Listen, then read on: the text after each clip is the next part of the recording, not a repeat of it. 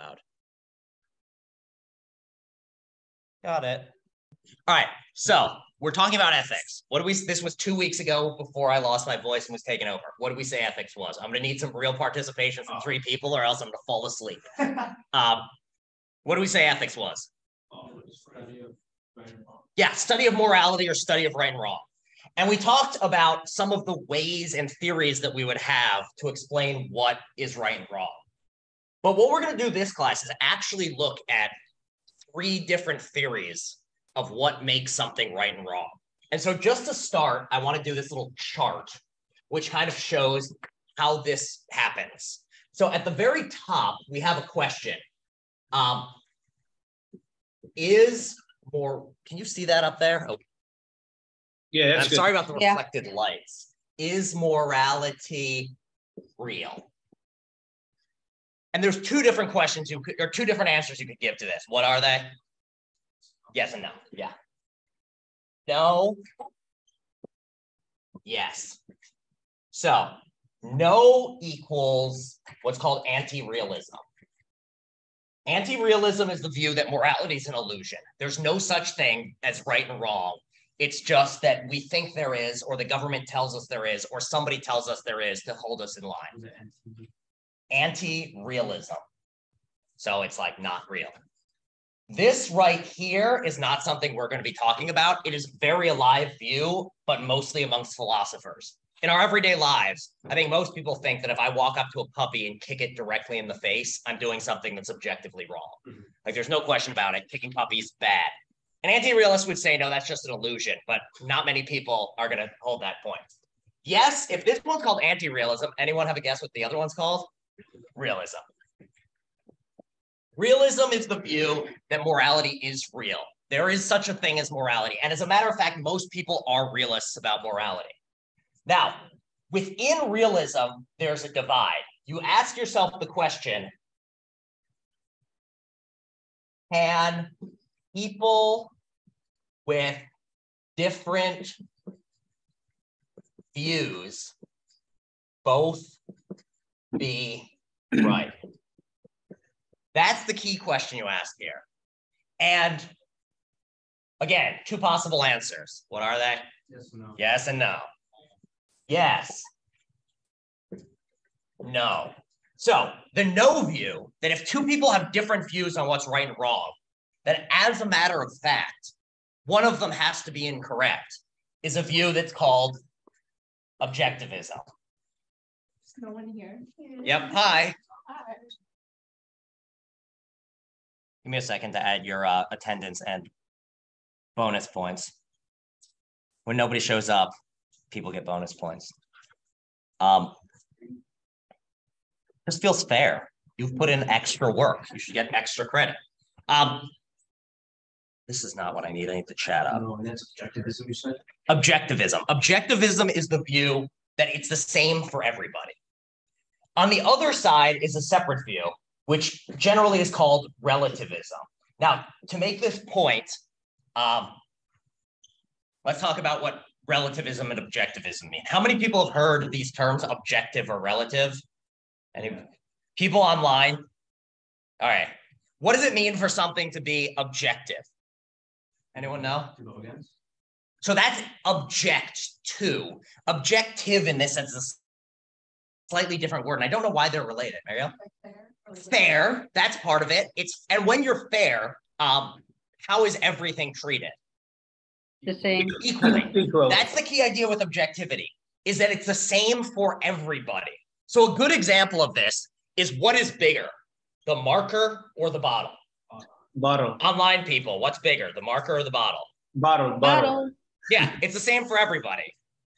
However, we're now going to do, excuse me if you get motion sick. All right. We miss you guys. All right. People in person, what's on the right? People online, can you see what I'm holding? Yep. Yes. What's on the right? The marker. Marker. The marker's on the right. People in person, what's on the right? Bottle. The bottle's on the right. Who's correct? We all Both of correct. you are correct. We all Why correct. are you both correct? Well, you're both correct because what right and left are relative notions. You're only on the right or left relative to your position to the things. So there's no right, like more correct way of being right or left. It's just if you're in person right now, one of them's on the right. If you're online, a different one's on the right. So that's what it means to be relative, that what is true or false is relative or depends on some other thing. Objectivism, by contrast, is no matter where you are in the room, where you are in space, it's the same for everybody. And so what are some other, just to make this point, what are some other things that are objective? Just things that are the same for everybody.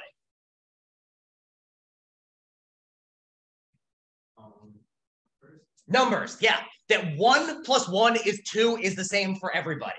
It's not like if you're from Mars, even if you were from Mars, they'd be the same.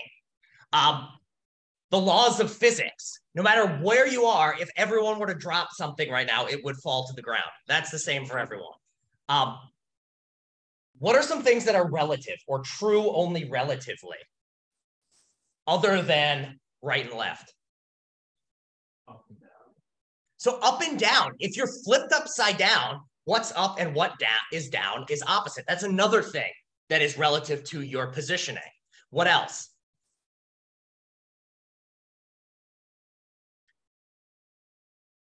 All right, if I were to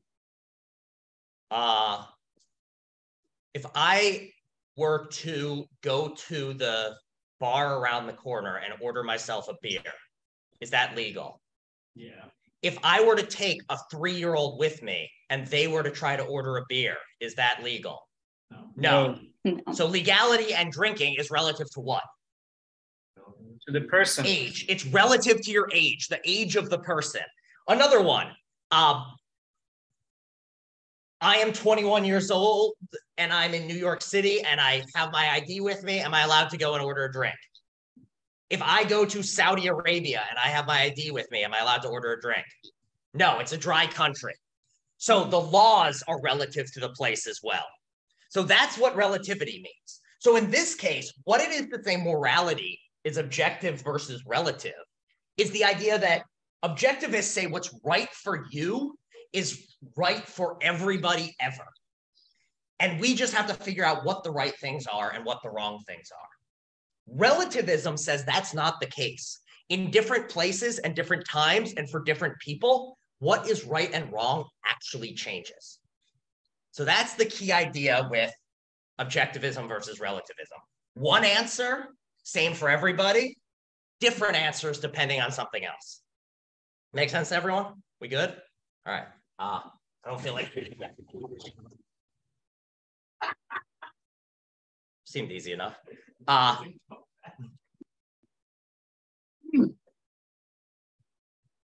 So this is going to continue our chart from there.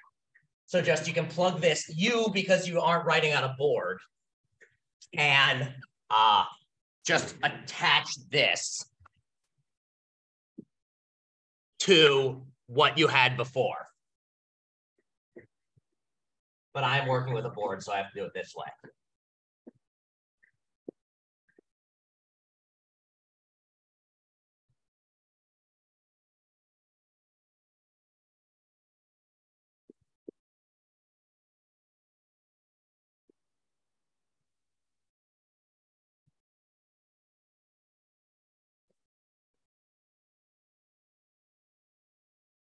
These are the 3 views we're going to be talking about today. These 3 views are what are called cultural relativism, deontology, and consequentialism. Consequentialism and deontology are both objective forms of morality. They both think there's one right answer and it's the same for everyone ever. Cultural relativism says it's different depending on, well, based on the name, what's right and wrong depend on? Your culture, yeah. So cultural relativism says what's right in one culture is not right in another culture. Deontology says it's the same for everybody. Consequentialism says it's the same for everyone. But these two give a different account of where this thing morality comes from. So why it is that the right thing is the right thing. They have a disagreement about how you define what the right thing is. And so we're going to go in like as if we were reading Hebrew style, where we start on the right and go to the left. So again, these two views are approaches by philosophers to try to capture our common sense intuitions of what's right and wrong. Does that make sense to everyone? All right. So, can't remember. Did I draw trains in this class or did I draw trains in my other class? No, you did not draw trains. Okay. No. So, consequentialism. Based on the name, how do you think a consequentialist defines what's right and wrong in terms of like what is the ultimate thing we're looking at when deciding whether something's right or wrong? The consequences. That's the key idea behind consequentialism, is what's right and wrong is entirely a matter of the consequences of your actions. And now, the question that's going to arise is what consequences matter? And so here's the idea that motivated consequentialism. How many of you have heard of the trolley problem? I'm trying to decide whether I want to do the boring version of the trolley problem or like a modified version. Online people? I've Okay. heard of it. All right. Let's just. All right. Thanks, Avion. All right. So let's just go with the original one because it's easier to draw trains than nuclear missiles, which is my other version of this. Yeah, let's make sure that this.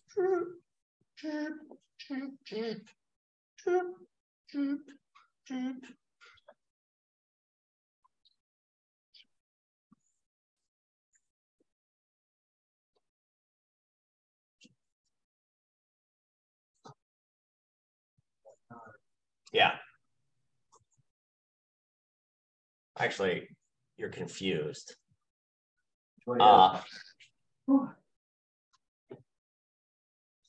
2, 3, 4, 5. 1, 2, 3, 4, 5. 1, 2, 3, 4, 5. 1, 2, 3, 4, 5.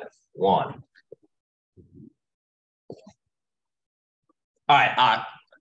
Can computer people see my beautiful drawing? All right. So what is going on in this drawing? Well, we have a train here. This train is chugging along the tracks. You happen to be standing here. You see this train chugging along, and you notice that if you do nothing, this train is going to run over 5 people. However, if you press this button right here, the train is going to change directions and go this way and run over 1 person. In this context, what does your gut tell you is the right thing to do? So should you press the button? Morally speaking, is the right thing to do press the button? If you agree that the right thing to do is press the button, raise your hands or your little digital hands. Wow, we have a very unconsequentialist class. I've never had the numbers at 50-50 before. Online people, what do we have? Should you press the button to save 5 instead of 1? Again, these are complete strangers. You don't know them. Yes. All right. No. What, for those of you who have this intuition, what is it that makes you think you should press it? More people. Yeah, 5 is greater than 1. And now, why does that matter? What is it that happens if you kill 5 people versus, or have 5 people die instead of 1 person die? No, yeah, I don't think you're going to jail for this, regardless. But what is it? And this is a really dumb, like, I'm not asking, trying to be a tricky, smart question. Why is 5 people dying worse than 1 person dying? Because on the media it'll look worse. So that's one thing. The media will look worse, but that's not the only reason. Like, we don't just do things so we don't show up on the nightly news looking like assholes. Like, and I'm asking the most, why is death bad? Like, that's the question I'm asking here. It's the dumbest possible question. Why do we not like it? It hurts. It hurts to die. And who else does it hurt? All their families. 5 people and all their families. So why is it? Well, it looks like this right here is going to cause more pain than this is. And so what we should do is the thing that will cause less pain. Here's another case. Imagine that if you're super rich and you are donating toys to children for Christmas, what's better, to donate one toy to one child or a toy to 1 million children? Not like they have to share the one toy, like each kid gets a toy. Yeah, why? What's better? It makes you feel better, but let's say like, you're impacting more people. And what are kids gonna feel when they get a toy? Happy. So on the flip side, in that case, there's more pleasure or happiness. So this is the intuition that motivates a version of consequentialism that has anyone, it starts with a U. Anyone know what word it is? Any takers? Utilitarianism. Yeah, utilitarianism. Thank you, Yoko. Oh, this one doesn't move. Am I still on the board? Oh, but I'm right in the middle of the light, so you can't actually see what I wrote. I'm going to write it here.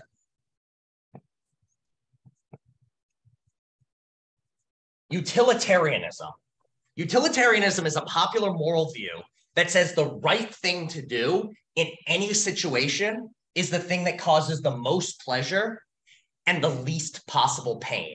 And that's not for you. That's for society or humanity as a whole. So because pleasure is inherently good and pain is inherently bad, and in fact, they're the things that all the other good and bad things in the world derive from. So something like money. Is money a good thing to have? Yes and no. Yes, to some degree. And in the sense that it is good, why is it good? You can buy things. And what can you do with, why do you want to buy those things? They make you happy. Yeah. They keep you alive. They prevent you from having pain. And in cases in which we say money's not a good thing, in what sense is money not a good thing?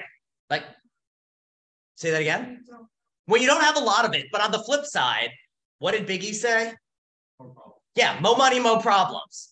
And so in that case, why does he have mo problems? Well, because the amount of money he has is causing problems with his social group and the sorts of things he has to worry about.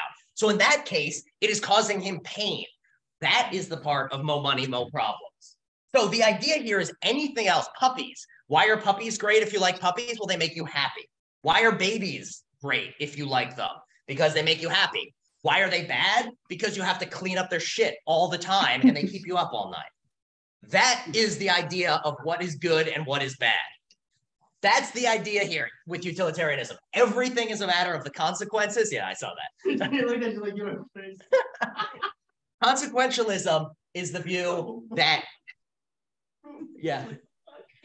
so utilitarianism is a view of a version of consequentialism. So the idea here is this is the general type of thing. So any view that says the right thing or wrong thing is a matter of the consequences is consequentialism.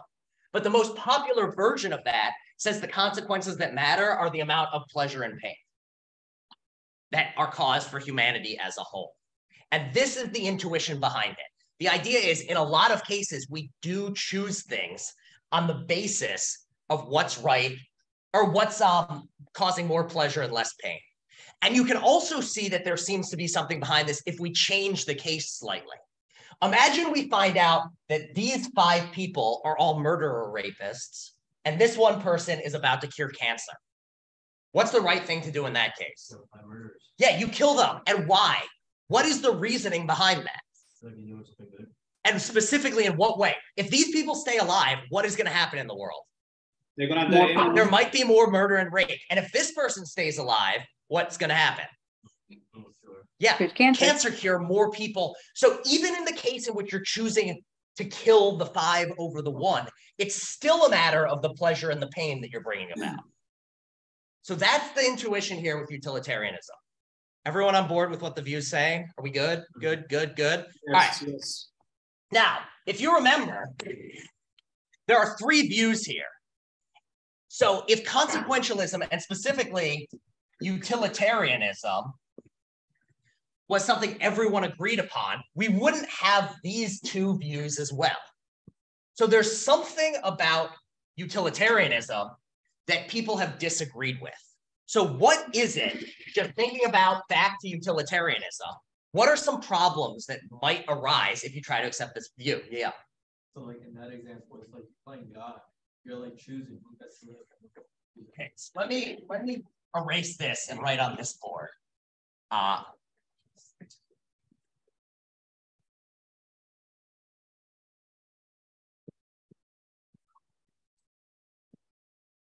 Why is it bad to play God? What is it about playing God that is bad? It's like for you to choose if someone's Yeah. worthwhile. In some sense, you are choosing who is worthwhile. And in some sense, that makes us feel very uncomfortable in a lot of cases. Marielle, you had a hand. All right, so playing God is one. And tied in with playing God is another aspect, which is utilitarianism. In the similar sort of way of your playing God, some of the consequences of, or some of the implications of the view have some things that many people wouldn't be happy with. So let me give you a case. All right. In honor of our dear friend in the hallway who thinks I'm crazy, let's just go with it. What have I just drawn? Person. No, not a dead person. Nope. No, person right now. Yeah, but what type of person? Look at its fat little limbs. Baby. Yeah, it's Baby. a baby. This is a baby. And now imagine we lived in a society in which we have 1 million people. And these 1 million people, because of something that's happened, are all sadists. What is a sadist? They like to see other people in pain. So a masochist is someone who likes being in pain. A sadist is someone who likes causing other people to be in pain. Now imagine this society of 1 million sadists. Nothing makes them happier than stabbing babies with needles. Like you just stab the needles into the baby.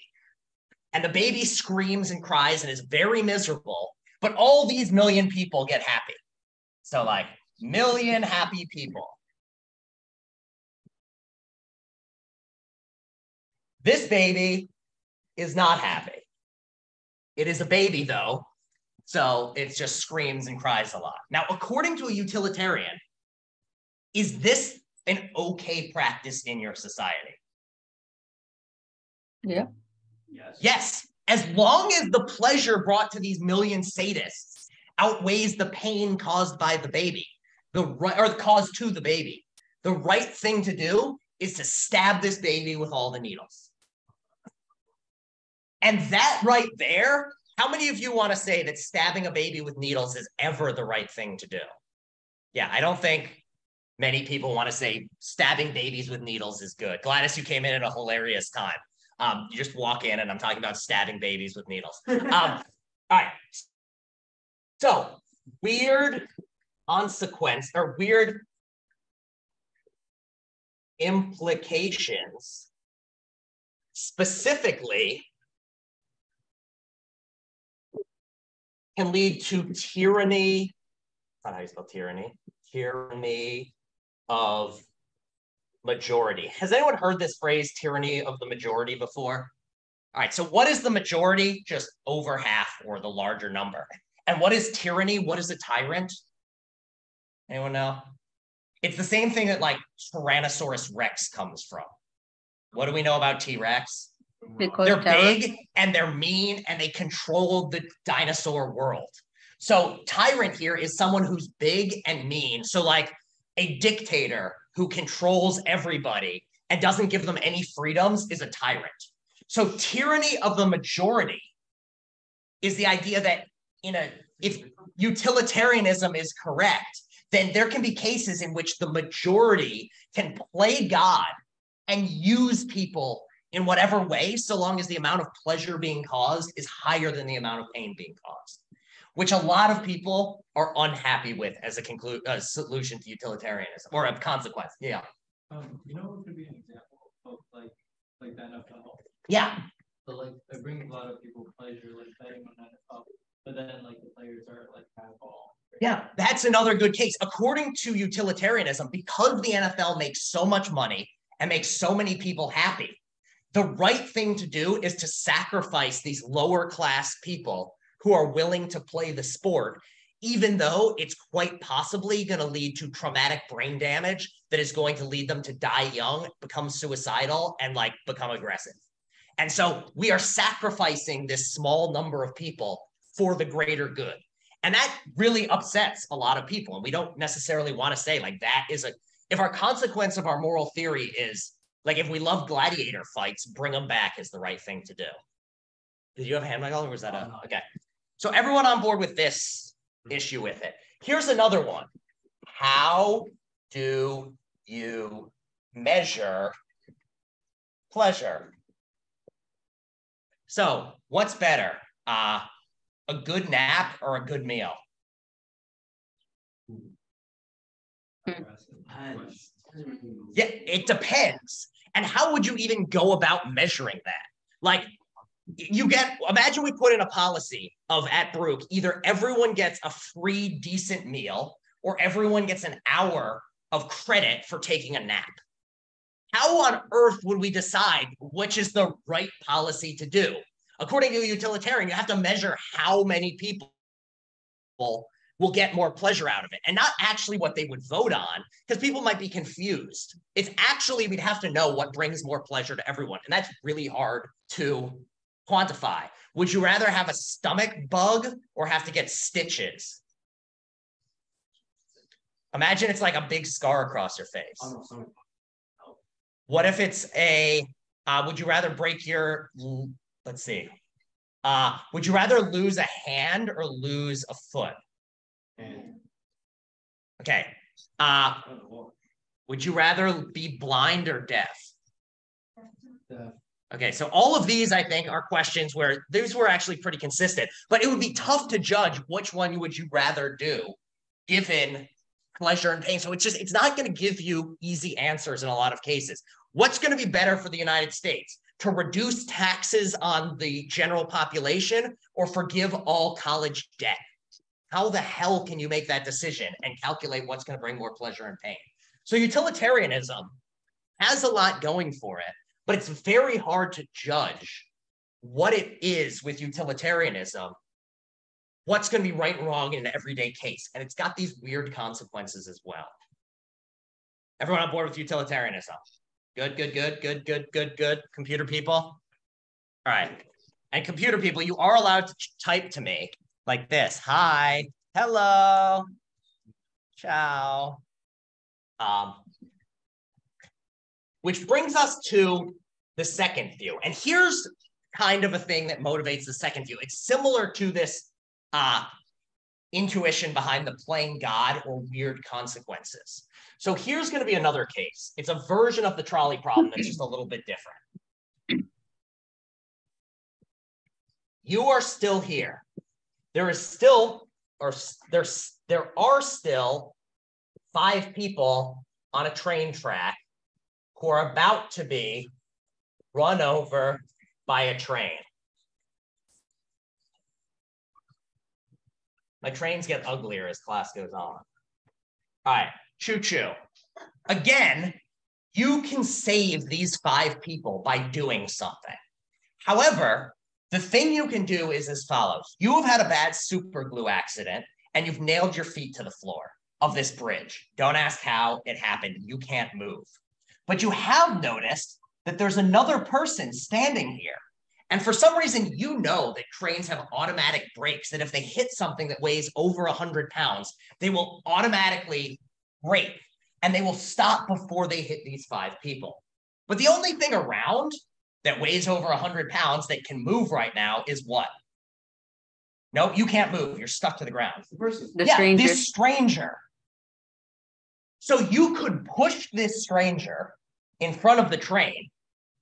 They will get killed. They will get smashed by a train to oblivion.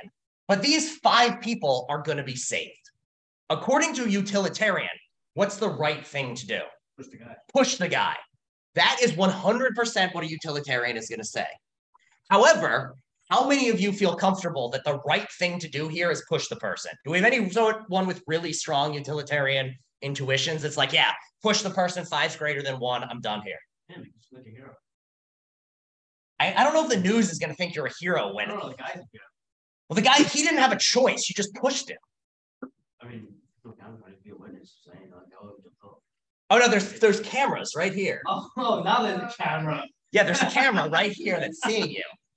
So how many people feel the right thing to do is to push the guy?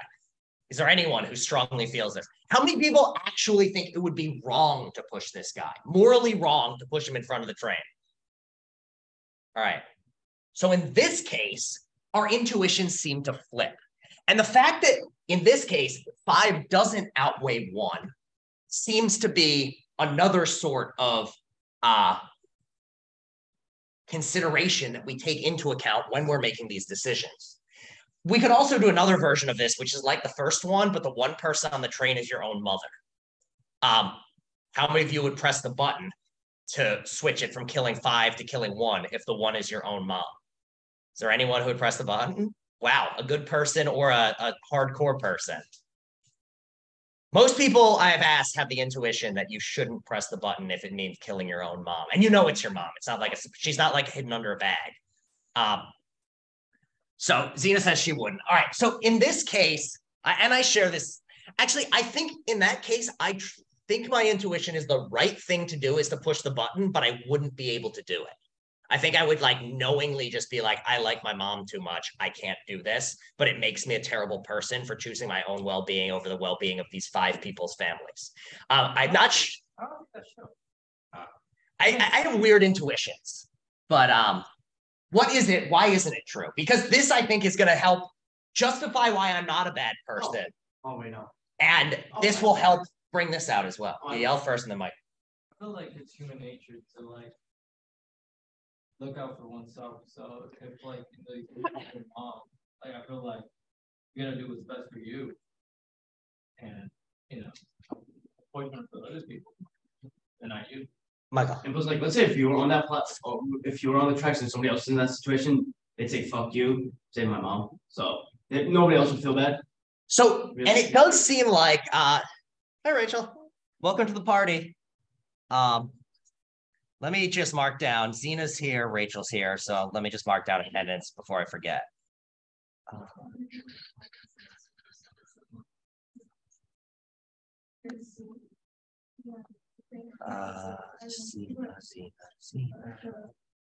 Professor, what is it with your mom again? Can you repeat that? Yeah, give me 1 second, Yelka. Gladys.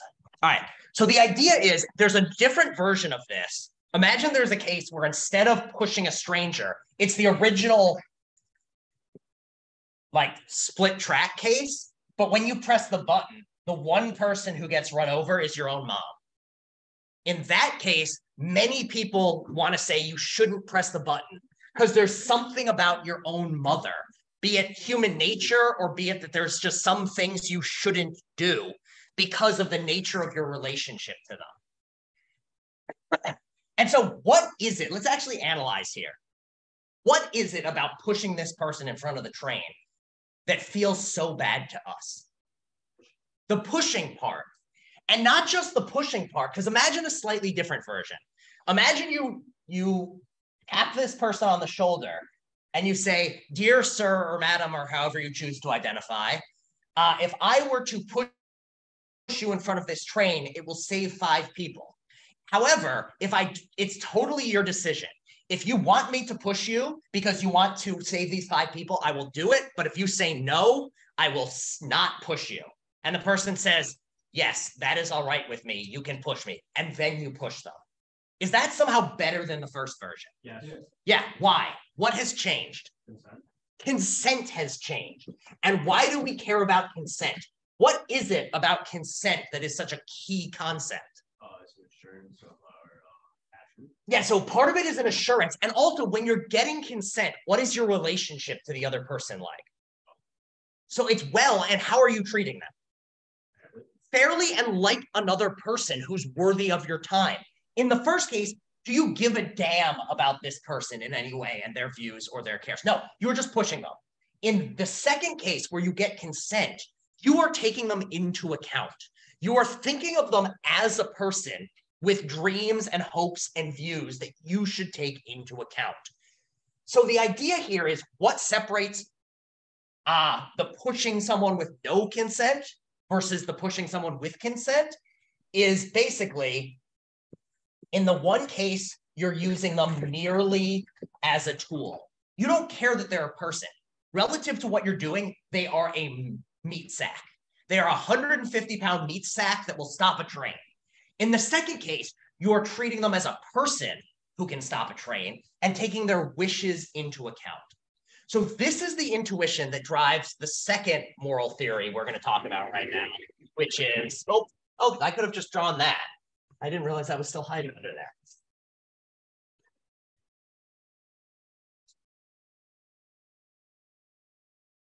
Deontology. Deontology.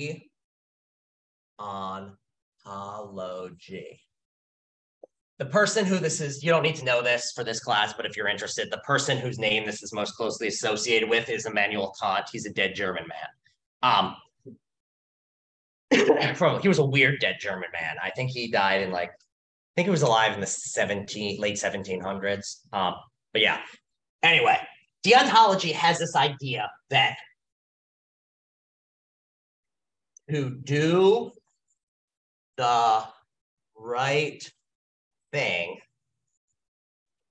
you must never treat someone merely as a means, but always at least partly as an end in themselves. All right, so what the hell does this mean?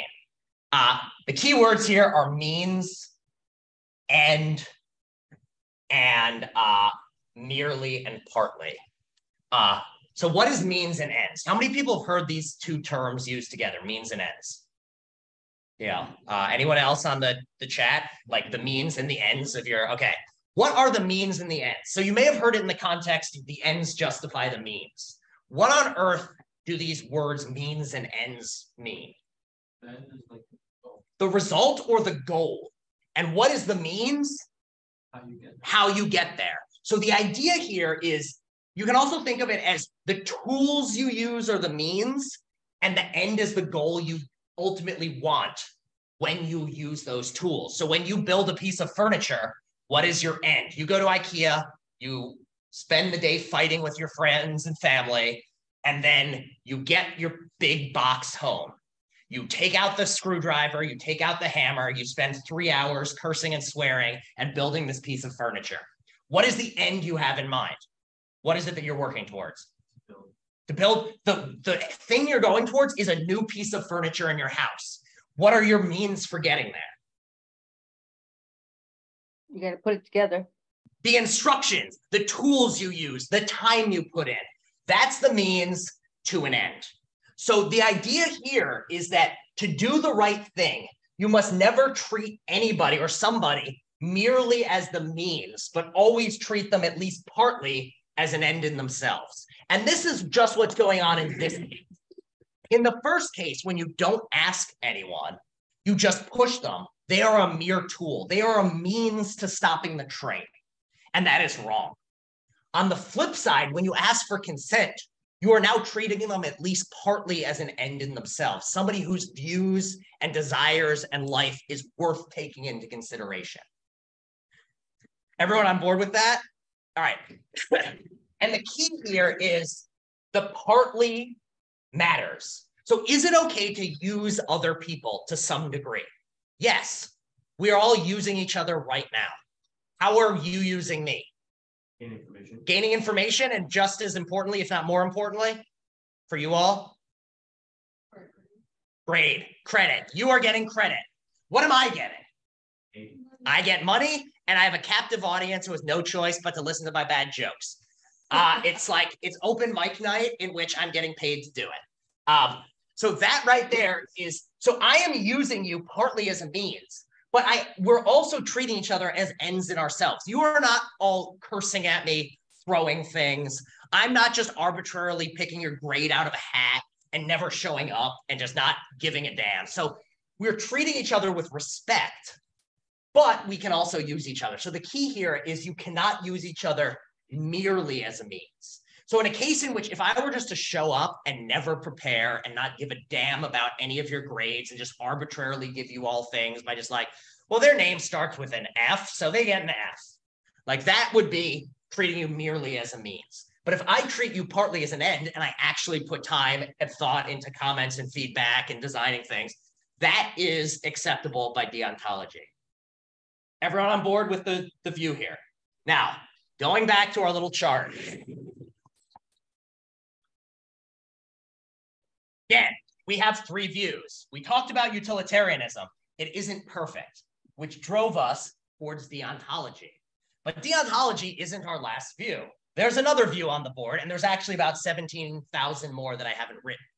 So what is it that would lead someone to go, okay, but deontology isn't totally right either? So what are some of the flaws you can see with this idea of deontology? Can anyone think of any issues with thinking the right thing to do is always never using people as tools? It's kind of hard to put it in practice. Like if you're in the No, it's there was some confusion about whether we were in person or online or various other things. So I am simultaneously teaching some Zoom people and you, and there's going to be a recording, and it's chaos for everybody. But you did just get yourself some extra credit. So yay, Lee Chan's here. Yay. All right. So Yael said it's hard to put into practice. So what do you mean by that? Because I think that is one of the issues. like if you're in the army, like you got an officer, I don't know the name. Yeah. But like they're governing like a whole people, like you can't, and you need like there's a crisis, you can't be like, wait, I need to know your name. Yeah, it seems like in practice, there are times that you do have to use people simply as tools. According to deontology, there are no exceptions. It is never okay to choose between, or it's never okay to use someone for the greater good. But it does seem like in certain cases, you might want to do that. If you're in the army, it seems like a general should use their troops as tools to hold the line. So that's one issue. So issue one is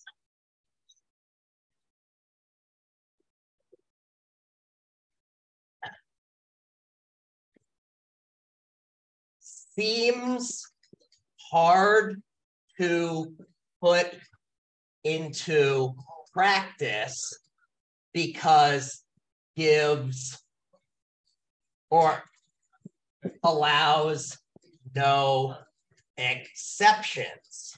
Here's another issue, which is what Yelka just said in the chat. It doesn't actually tell you what the right thing to do is. It only tells you when you're doing something wrong and to avoid doing those wrong things. So if you've got two choices, neither of which are using someone as a tool, you don't actually get an answer from deontology. In that case, it's like, well, you can do whatever you want. Should you either, you made no promises, should you go to have dinner with your grandma, or should you go and see your friend's choral recital? Well, deontology says in neither case are you treating someone merely as a means. So what's the right thing to do?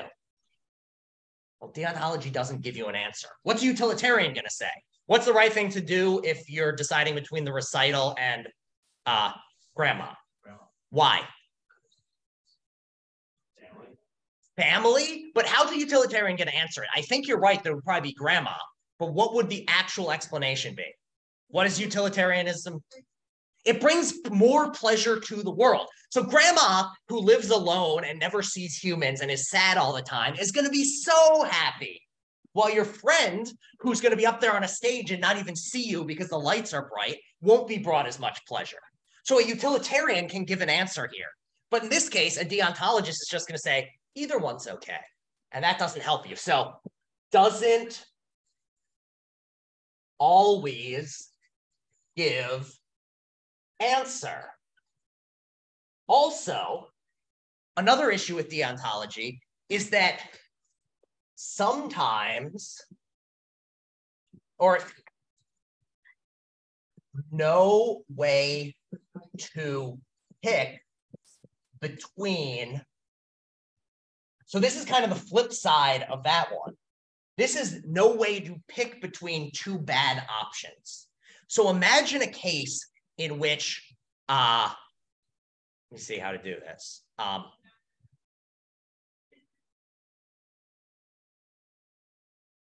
So yeah, imagine it's the case where you're a general in the army and you can either choose to use this unit to plug the hole in the line, or this unit to plug the hole in the line, or your option is to do nothing and just let your troops stand there.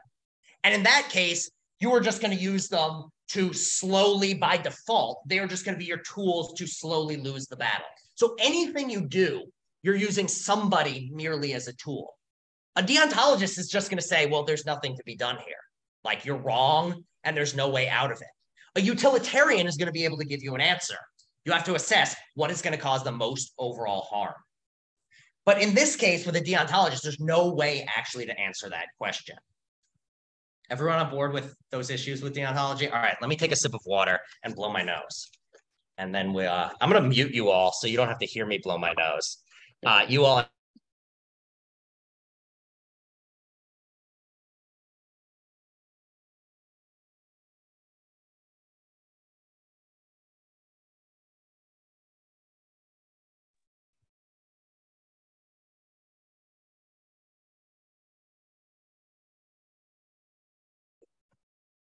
Any questions thus far? Anything? We're going along. Actually, this is going much faster than it sometimes does. All right, I need to lift you people up for a second, move you over here, because I need to get into my bag, which is the stand upon which you were all sitting.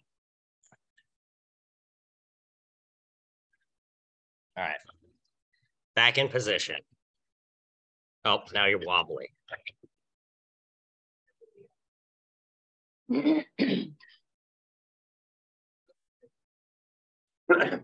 Okay, any questions thus far? Deontology, utilitarianism, anything? All right, come back to me, people in person. I don't see you. I'm now seeing a lot of foreheads and a lot less eyes. And since there's only 6 of you, it makes me feel sad.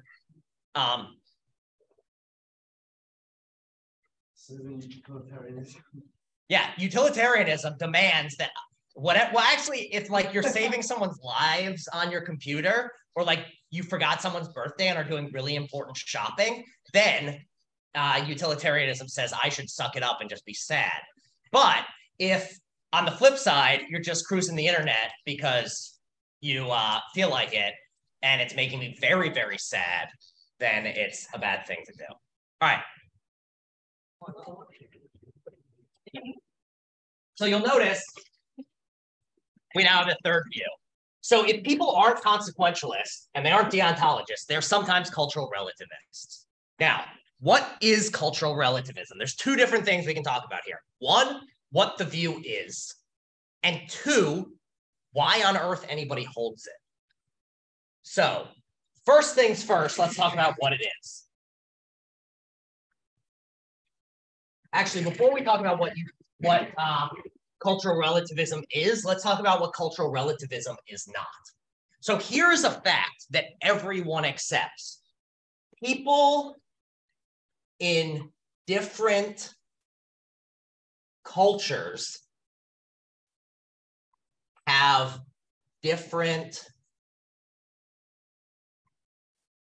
beliefs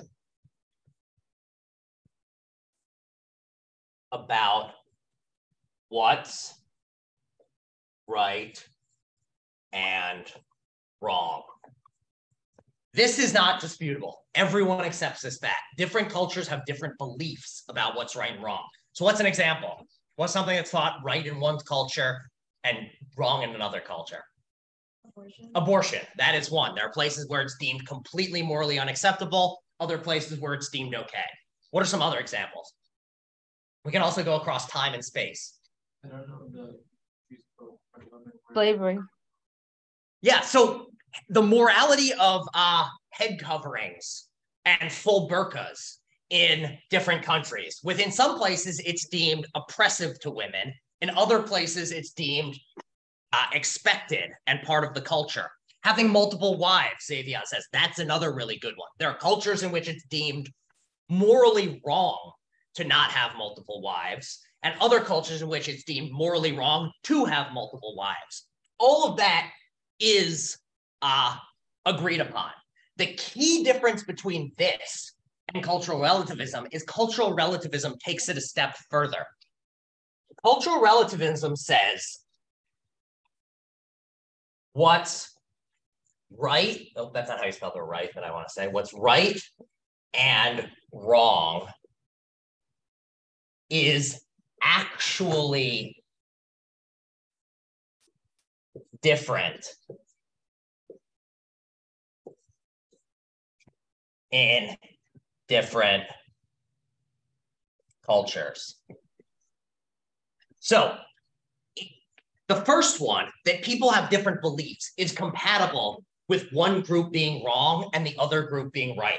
So you could, an objectivist would say, all right, some people believe abortion is wrong.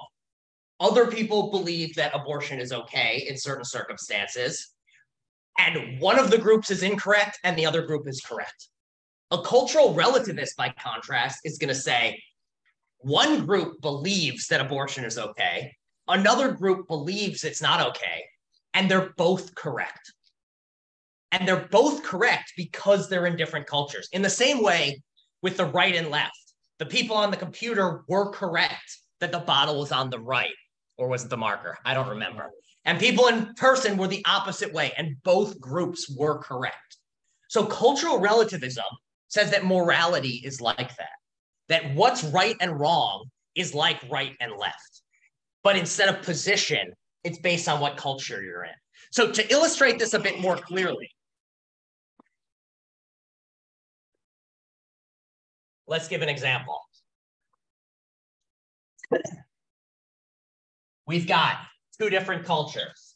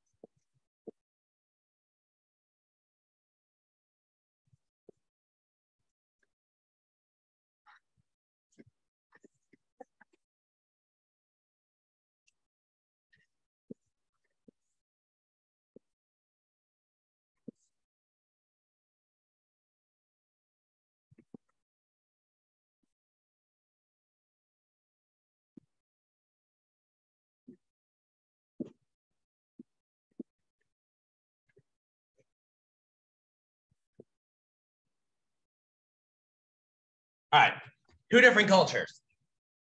New York City in 2023. I've kidnapped my neighbor, tied them to the basement floor, and I'm stabbing them through the heart. Aztec culture, say year 1000. This priest has tied this person to the floor and is driving a knife through their heart. Now, there are two different things. Everyone is in agreement. The Aztecs believe that what they're doing is okay, and everyone in this city thinks that what I'm doing is fucked up. Testing people who are here. We all agree me kidnapping my neighbor and stabbing them would be wrong? Okay, good. I'm glad that we're on board with this. All right. So everyone is on board with that, and every theorist in morality agrees that these different groups have different opinions on it. However, an objectivist is going to say only one of these groups is correct.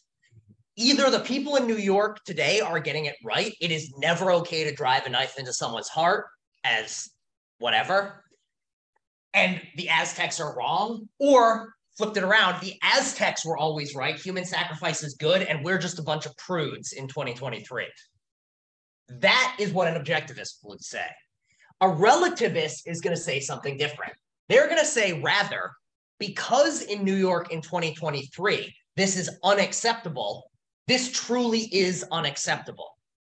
While over here, same action, because it was acceptable in that culture, it really was the morally right thing to do. A way to think about it is there's no right answer that is up in the sky that we're all trying to understand. There's nothing like a divine order from a higher power that tells us what's right and wrong.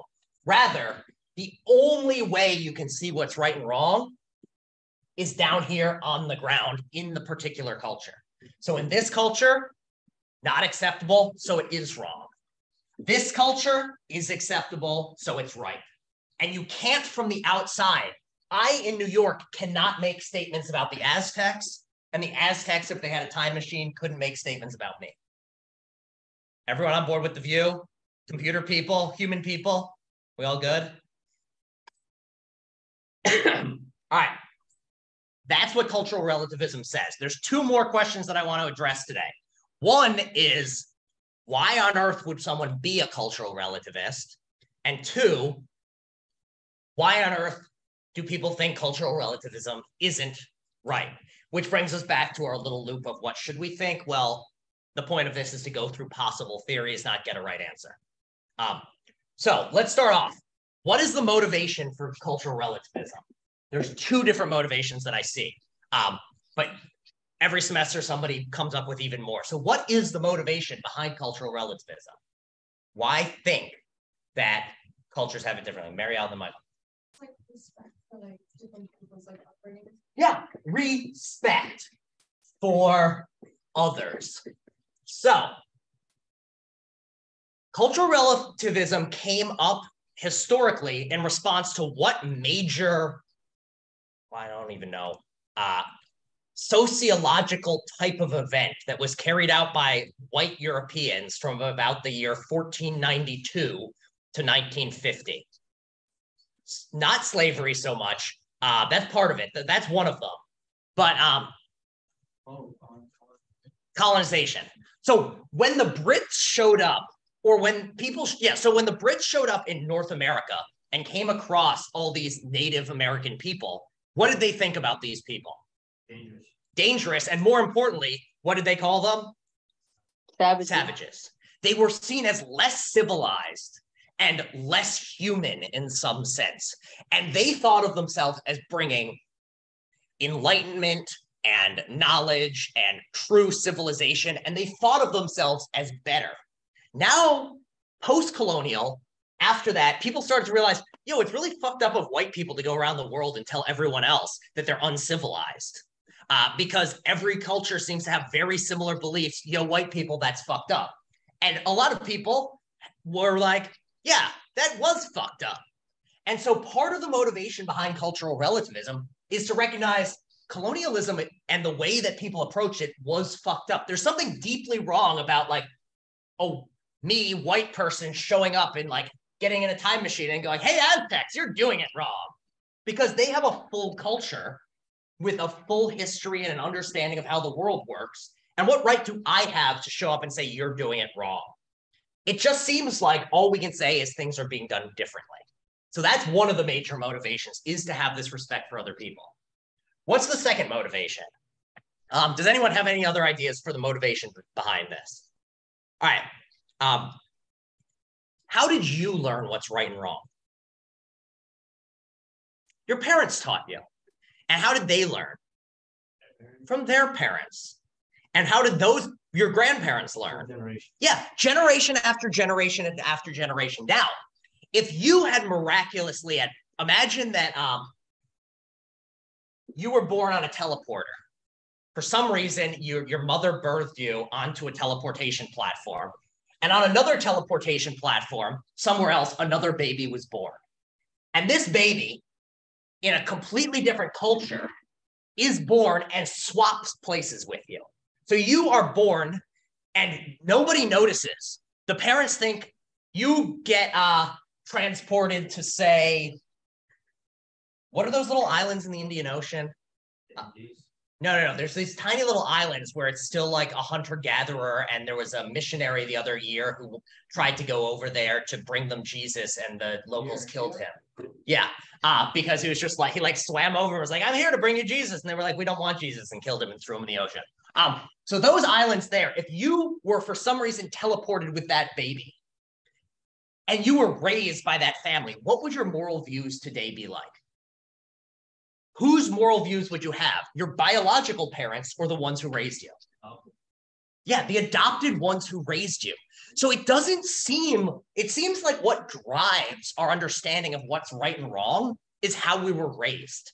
And how we are raised is very much tied in with our culture. So it seems that if you'd been born elsewhere, you'd be equally convinced of other beliefs. So the idea behind this intuition is you know what's right and wrong because you were taught it.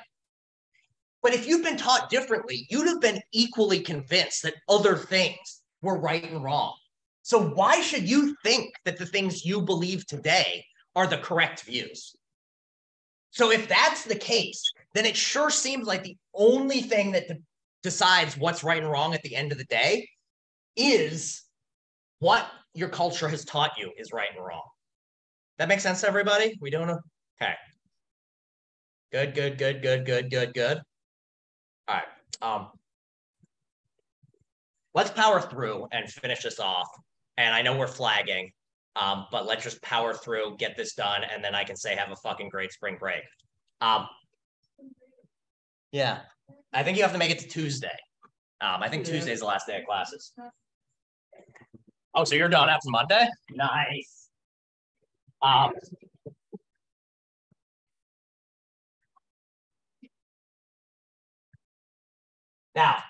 despite those good things for cultural relativism, there have been issues with it that people have brought up. What are some of the problems with cultural relativism that you can think of? This idea that what every culture says is correct in that culture. There's some things that just seem wrong. Yeah. Some things seem too wrong, even if a culture says it's okay. So I think we can get our heads behind like multiple wives being all right if a culture says it's all right. We can get our minds around even human sacrifice being all right. But what are some examples of things that we can't seem to wrap our heads around being morally correct? Like, even if it's another society, even if they do things differently. Child brides. Say that one again. I said child brides or yeah. So there seem brides. like, imagine you have a child, you marry somebody off and force them to have sex with their new husband at age 7. That is a practice that I think a lot of people want to say, like, even if another culture says it's okay, it is not okay to have sex with 7-year-olds as part of a marriage. That is one example. What else? What other historical events or practices where even from the outside, we want to say, yo, that's kind of fucked up? It's kind of heavy one, but like, I don't know if it's right. Fire away. The Holocaust. That is exactly the one that I think is a very clear case of this. The German people in the year 1942 thought it was evidently okay to do the Holocaust. We don't really want to say from where we are now that doing the Holocaust, holocausting, which is a lot, murdering millions and millions of Jewish people and other sorts of individuals of minority groups is okay. But a cultural relativist is going to have to say, well, if the people in Germany at that time thought it was okay, the Holocaust was okay. And that's not a view that many people want to accept. Generally speaking, if the conclusion is the Holocaust was okay, not a view of morality people want to say is a good view. What are some other issues? Can anyone think of other issues? All right, here's another one, if no one else is thinking of one. No progress. So in the year 1800, what practice was common in the United States, or at least half of it? Slavery, race-based slavery. What do we no longer have in the United States? Slavery. Have we gotten better as a society? How many people share this intuition that it seems like getting rid of slavery is an improvement? I feel like most people are either busy, asleep, not here, or agree.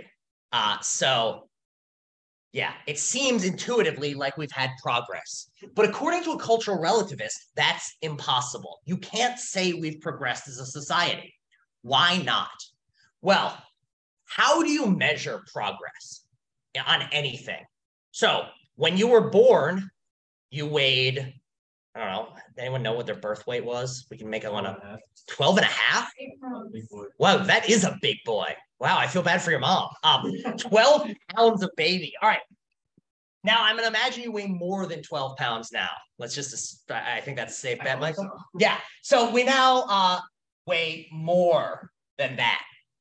How did you measure that you have progressed in your weight?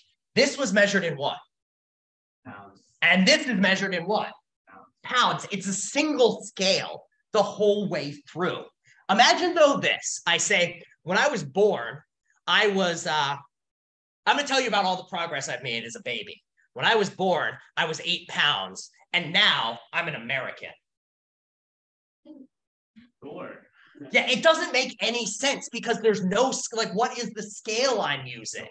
There's no single scale here. Or I was once 8 pounds and I've grown so much. And now I am 5'8" on my right leg and 5'9" on my left. Like, look at that growth from 12 pounds to this height. What? That doesn't make sense. I got a really nice new bonus. I went from making $30,000 a year to being happy.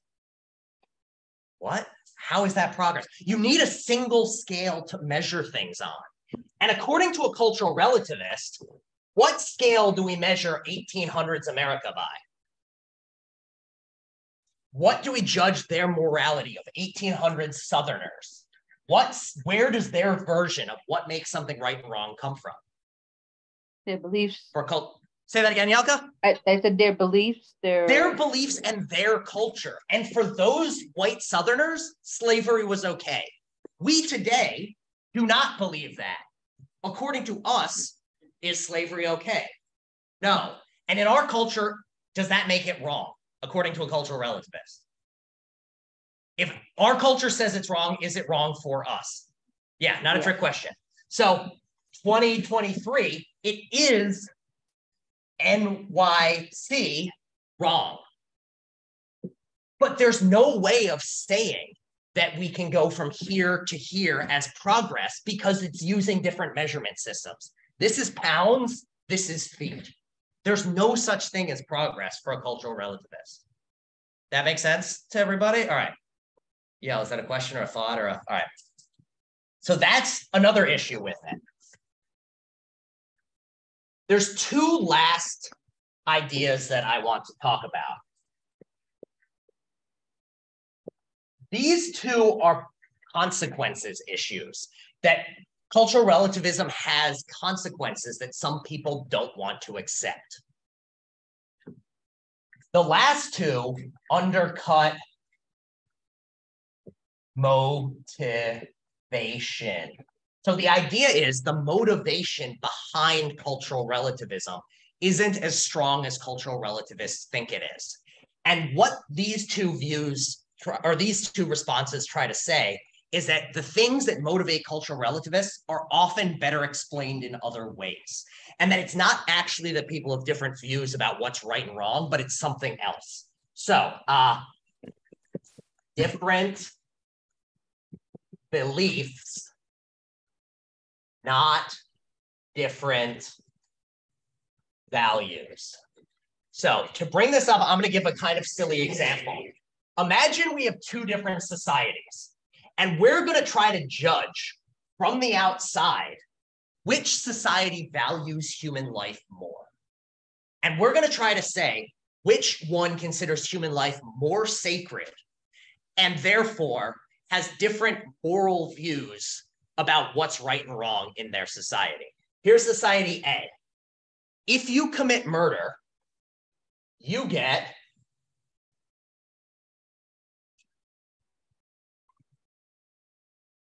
your head chopped off. Or no, you commit thievery, you get your head chopped off. You rob anything, your head gets chopped off. Society B, if you rob, you get put on a boat and you are told, go out to sea, go straight until we can't see you anymore, and never come back. From first perspective, which society seems like it values human life more? B seems like it values human life more. And so this is something that a cultural relativist will look at and like say, look at these different practices. This culture thinks that killing someone for thievery is okay. This culture does not. Therefore, these two cultures value human life differently, and they have different moral views. We need cultural relativism. But what if I told you the actual key difference here is people in society A think the world is round, and people in society B think the world is a flat disk that once you get like 20 miles out at sea, it just falls off. Now, in that case, why do these people get sent out to sea? Well, they're getting sent out to sea hoping they fall off the earth and die forever. So in this case, what we originally thought was that this culture values life more is really just they have different views about how the world is. These people think it's round, so if you want to kill your thieves, you got to chop their heads off. These people think the earth is flat, so if you want to kill your thieves, just put them in a boat and send them off the edge of the earth. Once you know that fact, which society values human life more? Neither. They're on the same page. So the idea here is different beliefs, not different values, is actually look at the societies around the world. And once you understand how they understand the world to be, what might motivate cultural relativism is no longer actually a practice that should motivate cultural relativism. So even something like this, human sacrifice. Why was it that the Aztecs engaged in human sacrifice? Anyone know? It's the same sort of reason that people do a lot of religious rituals. Yeah, to make the gods happy. They believed that if they didn't do this, the gods would punish them. Today in the United States, people do many, many things to avoid God punishing them. What do? They go to church. Catholics will confess. All of these things are the same sort of thing that the Aztecs did. It's just they had different beliefs about what made the gods or God happy. So you look at this from the outside and say, oh, the Aztecs don't value human life. But in truth, if you actually look at it, they just had a different view about how you save lives and how you keep people well off. So in this view, you could say like, hey, it's not different values that these different cultures have. It's just they have different beliefs about what is the world is actually like. So it's not different values. It's not different beliefs about what's right and wrong. It's rather how best to bring about the same things, namely societal success, namely well-being for the most people. Does that make sense to everyone? This is the idea that like, hey, look more closely and you don't have the motivations behind cultural relativism. Here's the last one. Different circumstances. So I'm actually going to use Xavion's example of having multiple wives to some degree in this one. So let's talk about the Inuit, people who used to be called Eskimos, but I now do not use Eskimo because I think to some people it is offensive in an offensive term, so therefore I don't use it. I'm using Inuit, talking about the same group of people. Now, within Inuit culture, in certain Inuit groups, polygamy or the having of multiple wives is perfectly acceptable. What else is acceptable? Infanticide, especially of girls. What is infanticide? Killing babies. Infanticide is the killing of babies. So in this culture, killing of female babies is deemed in some situations that we would not accept an acceptable thing to do. Lastly, picking, there's no good term for this, grandma out to die. Within these cultures, it is a common practice to say to your old people, we love you a lot. Here's a little bit of food. Go away. We never want to see you again, with the full expectation that they're going to die out in the wilderness. Now, you look at all of these practices from the surface level. Does it look like the Inuit have different values than we do? They are willing to tell grandma to go die. They are willing to kill babies, and they're willing to have multiple wives. So it seems from the surface like they do things differently than we do. Yeah, it seems like that. But what is the key fact about Inuit culture? Well, where do the Inuit live? Think of it as, where do Eskimos live? The Arctic? The cold, that's the key. And it's not cold, it's fucking cold. Like, we are talking about places where in winter get to like minus 80 degrees, like really fucking freezing. You cannot farm there. You cannot grow anything. You cannot have cattle. You cannot have livestock. How do you survive in a place that gets to negative 80? Well, what's your main source of food? Fish and other sorts of hunting. It includes things like walrus hunting or whale hunting in a tiny little canoe over cold, freezing water. So anyone know if you like, if the water is, so if you like go to Alaska, so you know those like the crab fishermen that, why is it that king crab legs cost so much money? Well, it's because it's really dangerous to go and fish for these things. Why is it so dangerous? Because if you fall overboard, it takes less than 30 seconds before you are unconscious because the water is so cold. So if you fall out of one of these little boats hunting a walrus, and like it's a small kayak, if you fall out, you're more or less dead. Also, has anyone ever hunted a walrus with a spear? Anybody? No. Walruses are really big, and they have big pointy tusks that could fuck up your day. And when I say really fucking big, I mean these things weigh like close to a ton. It is not easy work. If you are out with a little spear trying to stab a walrus, and you are doing it over freezing cold water, what is likely to happen to you? Yeah, get fucked. And what does that mean, practically speaking? You're dead. Yeah, you are likely to die out there in the wilderness. Food is hard to come by, and you can't afford extra mouths to feed. If you do, everybody's gonna die. So if you can only bring in enough food for 20 people to survive in your group, and somebody has a 21st child, what is the thing that you have to do for the group to survive? Get rid of one person. So in this extreme circumstance, you can begin to understand why on earth you would start to have these extreme practices of killing babies. Why would you kill a baby? Well, if that baby's existence is putting everyone in the group at risk of dying, you can begin to understand why you'd kill a baby. And specifically, why would they be killing baby girls more likely than baby boys? Yeah, hunters are normally men, and hunters are far more likely to die. So in a society, for a society to function well, you need to keep the birth rate above the death rate.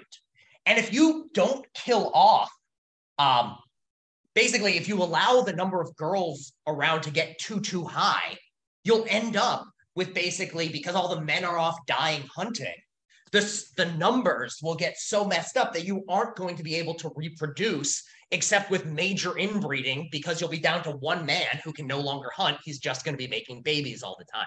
So the requirements of keeping the sexes about equal in number requires killing off girls more than boys. Why do you get rid of grandma and kick her out into the freezing cold? Yeah, they're likely to die sooner. And also, what can grandma provide to your group? Nothing. Grandma is not pulling her weight. Grandma is just a mouth to feed, and her very existence is threatening the entire group. So in that extreme case, even killing grandma can begin to seem like a reasonable thing to do, because it's not the choice. Today in New York City, if you kill your baby, what is the other alternative? Like, if you didn't kill your baby, what would that baby's life be like? Is it going to die? No. Is everyone you know going to die? No. The baby, you might be a little more strapped for cash. The baby might not get the attention it would ideally get because you're juggling too many babies and a job and other things. But it's not like everyone you know is going to die. However, in extreme conditions, you're not making the choice between baby lives and baby dies and everything else stays the same. Your choice is between baby dies and everybody dies. And in that extreme circumstance, you can begin to see why baby dies might be the correct sort of circumstances, or the correct sort of decision based on those circumstances. Same thing with kicking grandma out. Your choice is not send her to nursing home or kill her. Your choices are kill her or everybody dies. And again, in that extreme situation, it looks like even our values might lead us to say, send grandma out to die. We loved you, grandma. You did great, but it's time to go. You've got too much arthritis and you eat too much. So in that sort of case, you can begin to see this. Yeah. How is it an issue? So this is an issue because it's undercutting the motivation. Why is it that cultural relativists say we need cultural relativism? Well, they look around and say, look at the Inuit people. They have completely different views than us. They practice polygamy, infanticide, and kicking grandma out in the cold. Therefore, we need cultural relativism to explain why they have so many different practices than us and think those practices are right. The response now from the objectivist is, hey now. Or a utilitarian would come along and say, hey now. The Inuit people are actually having the same values as we do. We have a utilitarian value, do the greatest good for the greatest number. It's just in these extreme cases, doing the greatest good for the greatest number is infanticide and kicking out grandma. And in their position, you do the same thing. So we don't say they have different views about what's right. They have the same views we do. They have, their culture is not all that different in terms of what it thinks is right and wrong. All that's different is it's fucking freezing there. Does that make sense? It's like meant to say, hey, cultural relativists, you have all these ideas that are meant to motivate you. People learn different things from their parents, but really, no, we all learn the same thing. Save the most people you can. And I think to illustrate another one of this, how many of you, let's just end with, this can be our last example here before I summarize. Cannibalism. What is cannibalism? Eating other humans. How many of you think cannibalism is right, morally acceptable behavior? Anybody who thinks it's a morally acceptable behavior? All right. Yeah, it depends on the case. I bet I'd be willing to, I bet all of us, well, here's the thing. I hope all of us would be willing to be cannibals in the right circumstances. So imagine the following. We go on a school field trip. And we go on a school field trip to, say, California. And on our way to California, what's between us and California? Well, there's these big mountains. And imagine our pilot is drunk. And our pilot crashes into the side of this mountain. And I'm the one sitting at the front of the plane, and I'm dead. I am now dead here. And you are all here, and because Baruch is cheap and I'm cheap, we got the flight that didn't have any snacks on board. No snacks, no food service. There's nothing to eat on this plane. And then when the plane crashes, there's nothing to eat. The only thing edible around is what? My dead body. And you all know you're up in these mountains and nobody's going to be able to find you because you're crashed in the middle of the Rockies.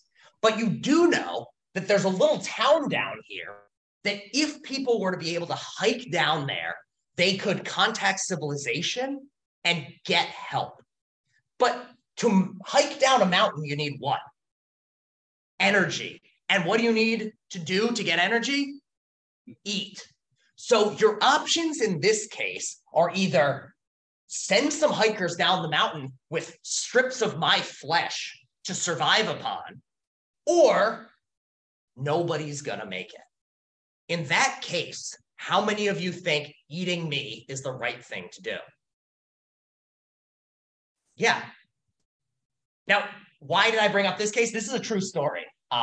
It's not the Rockies. It was in the 1980s, there was a Chilean rugby team they crashed in the Andes and this actually ended up happening. And they actually did have a handful of people who ate the dead who died in the crash, had enough energy to hike down to civilization and save the rest of the team. So this is a true story case. In that sort of extreme case, it seems like all of us might be willing to be cannibals, even if we think from the surface level, cannibalism is wrong. Because in extreme cases, our values of preserve human life, save those you love, those around you, require you to eat human.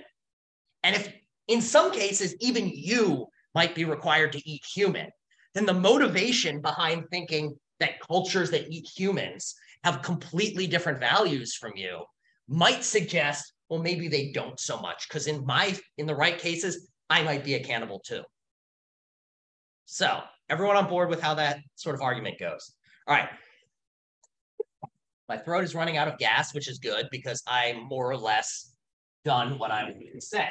I erased all my little charts. So let me just summarize where we are. We're going to go left to right this time.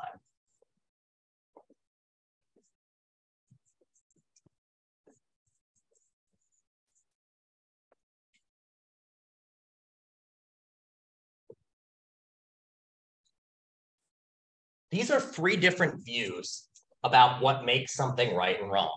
Consequentialism, it's the consequences. Utilitarianism defines it in terms of pleasure and pain. Deontology says it's a matter about not treating people as tools. Cultural relativism says it's a matter of what your culture says. Each of these views has a lot of intuitions behind it, but they also all seem to have problems. And what basically ethics as a field is doing is people try to take these different views and defend them from their various problems. So you have people who are utilitarians and say things like, well, you might feel that it's wrong to push a person, but that's just this disgust reaction you have programmed into you. But in truth, the right thing to do on the bridge is to push a person. A deontologist who will say, all right, you might think that the right thing to do is to sacrifice one group of soldiers over another. But in truth, that isn't the case. You are truly doing something wrong. A cultural relativist will look at things like you can't make or you can't judge from the outside. Things like the Holocaust truly were right. And they will try to explain why those consequences aren't really the case. They'll say something like, no, the Holocaust was wrong because people in Germany were contradicting themselves. They were supposedly good Christians who felt that everyone was created equal before God, but at the same time were killing an entire group of people. So each of these groups has responses, and what ethics is attempts by each group to respond to these sorts of consequences of their views and explain why actually this view is right or this view is wrong. Now, practically for us, we're not going to do that anymore this semester. This was our day on what the theories are.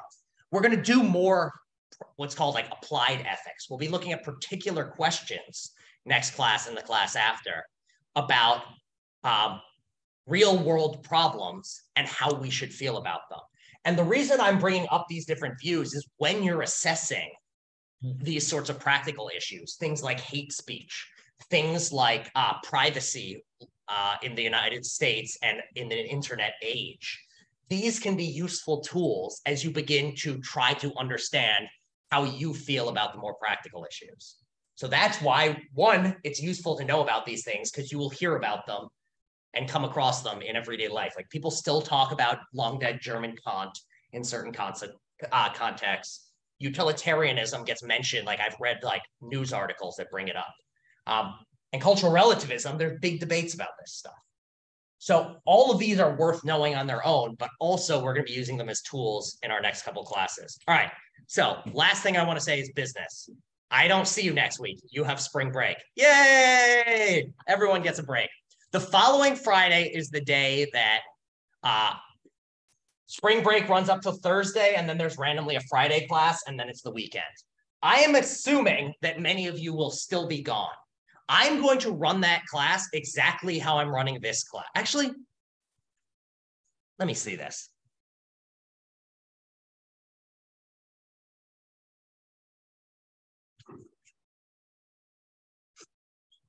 Hate speech, privacy. I could run those. I right now, what's going on in my mind is I'm thinking whether to cancel next class because it's a stupid day to have school. Let me shut off the recording because this is going to make boring viewing for other people later.